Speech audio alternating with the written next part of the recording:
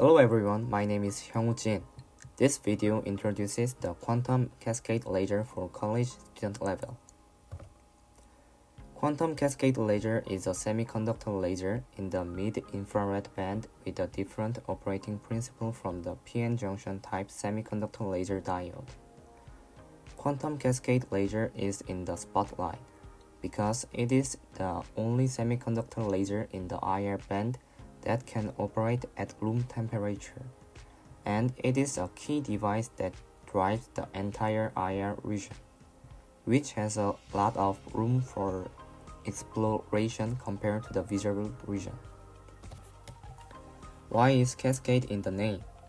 The definition of cascade in the dictionary is a small waterfall. Just like water falling from a waterfall, the electrons inside the quantum cascade laser are transitioned from high energy to low energy in multiple stages, hence the name cascade.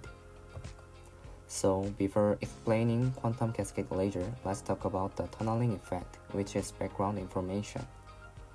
Tunneling effect is the quantum mechanical phenomenon where a wave function can propagate through a potential barrier.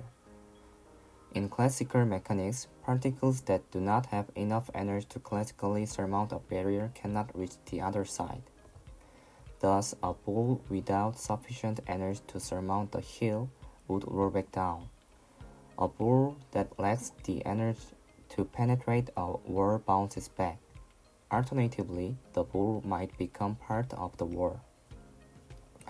In quantum mechanics, these particles can, with a small probability, tunnel to the other side, thus crossing the barrier. The transmission through the barrier can be finite and depends exponentially on the barrier height and barrier width. The wave function may disappear on one side and reappear on the other side.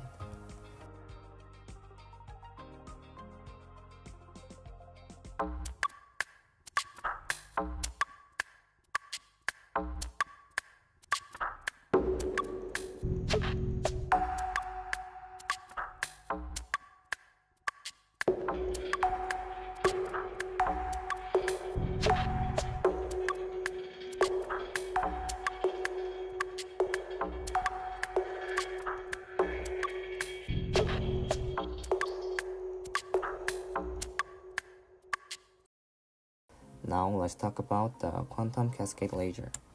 The operating principle of the semiconductor laser diode is as follows.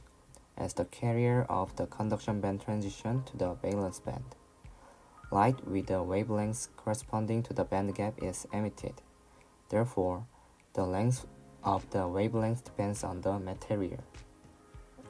However, the active layer region of the quantum cascade laser has a structure in which an injection region for injecting electrons and a region for light emitting layer for emitting photons are stacked. Unlike semiconductor laser diodes, it uses inter-subband transitions, so the wavelength of the emitted light is determined by the structure rather than the material. The injection region has a sharp superlattice structure that gradually decreases in thickness. And in the active mode, the miniband in the superlattice is designed to be flat by the voltage applied to the device. In this miniband, electrons are injected into E3 formed in the light-emitting layer by tunneling effect. The electron transition from E3 to E2 corresponds to the luminescent transition and emits one photon.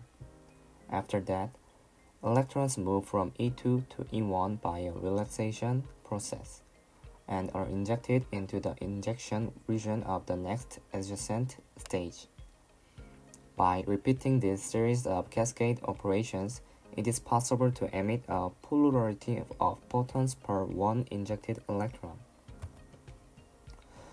The oscillation wavelength is not limited by the band gap of the material and can be designed from the mid-infrared to terahertz range of the same material.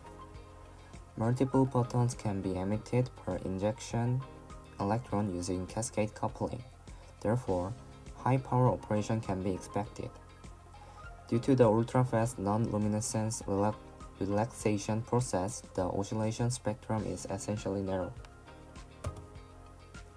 Quantum Cascade laser, which is the only semiconductor laser capable of oscillation in the mid-infrared region, 4 to 15 micrometer, is commercially available as a laser light source for trace gas analysis by absorption spectroscopy. Because it has an oscillation wavelength in the mid-infrared region, the so-called fingerprint region of molecules, it is used as an ultra-sensitive gas analyzer for atmospheric environment monitoring. In industrial applications, it is used as a laser light source for a real-time gas analyzer of automobile exhaust gas and process control, and replacement of a non-dispersive IR gas analyzer that combines a lamp and a filter is in progress. In addition, using a high-power quantum cascade laser of 1 watt class, it is showing application development in the medical field, such as selective modification and transpiration of soft materials such as living tissue. Thank you for watching this video. Bye.